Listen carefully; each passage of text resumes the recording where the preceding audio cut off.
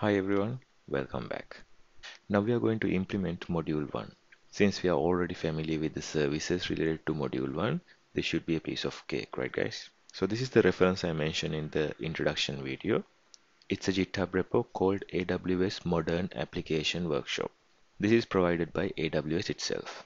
Now, if you can see, I am on the branch called Python. So the implementation is based on Python. So if you want to go for .NET, Go, Java, you can select the corresponding branch. But if you want to follow along with this series, stick with Python because implementation steps varies depending upon the language that you will use. So select Python from the branch. Scroll down a little bit, you will see the introduction and also the application architecture, and then we can proceed to module 1. You can find it here, or else further down you can find it here as well. Proceed to module 1. So in module 1, it's about IDE setup and static web hosting. So this is the module architecture we already discussed in detail, and we discussed about the services in much detail in the previous video as well. So now we all are familiar with the theories behind these services. So let's get started with implementation. First, it says you need to sign into the AWS console and choose a region. Let us all work on US East 1 region because there are some AWS services available only in a particular regions. If you take US East 1 or North Virginia, most of these services are available. So let's go for AWS console and make sure you are selected US East 1 North Virginia region. Let's move on. Our first step is about creating our IDE. Because as we have already mentioned, we are going to use Cloud9, our cloud-based IDE, and we are not going to use our local machine for development. Considering the advantages as discussed in the previous video, we are going to use Cloud9. So let's go to AWS console and search Cloud9. Just type in, you should see it, click on that. That should open Cloud9 homepage. Somewhere in the screen you should see this orange color action called create environment. Click on that. Here you can give a name to your environment. If you are following along with the exact steps, you can go to here and give it a name, Mythical Misfits IDE. Give some description and click next step. Here it's about configuring settings for your environment.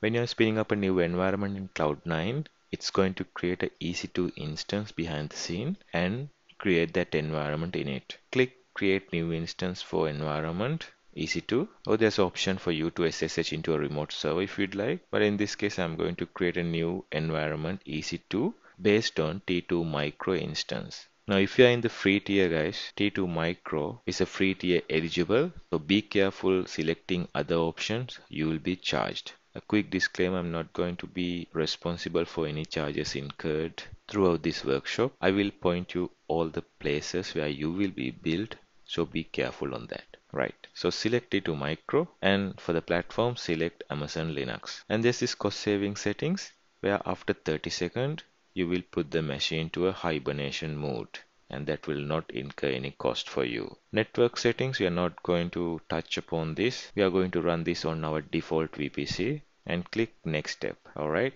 review the things and click create environment.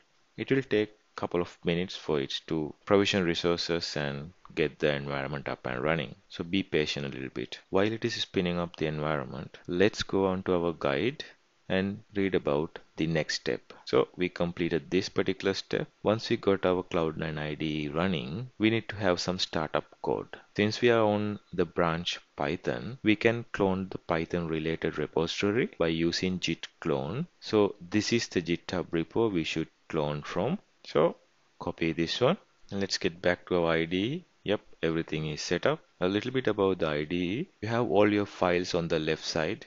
In this drawer on the left side you have all your files. At the moment there's only a readme file folder called Mythical Misfit, right? And this is the file content area. And at the bottom you have the terminal. So in this terminal you have all the access to AWS services as we already discussed, and it is coming along with some softwares already installed like Git, Python, Node.js, etc. And to your right side you have this settings icon or preferences. Click on that, When you click that, you can customize your edit as you want. You can set up how many spaces for tabs and key bindings. Well, if you are a shortcut fans, you can configure them according to your previous IDE experience like Sublime Text or Vim. If you're familiar, just select that. It will use those bindings. There's this theme section as well. You can select a darker theme if you'd like. So I'll choose this one. Looks nice on my eyes. Like that, you can configure it the way you want. Okay, so let's get started. So I'm going to clone the repository. So I just copy that again.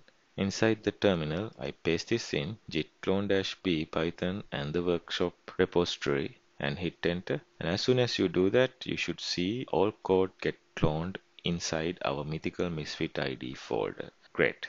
Let's move on, and it says, okay, cd into this cd modern application workshop folder. So let's go into that folder by typing cd modern application workshop. Now we are inside it. With that, we have successfully completed setting up our Cloud9 IDE.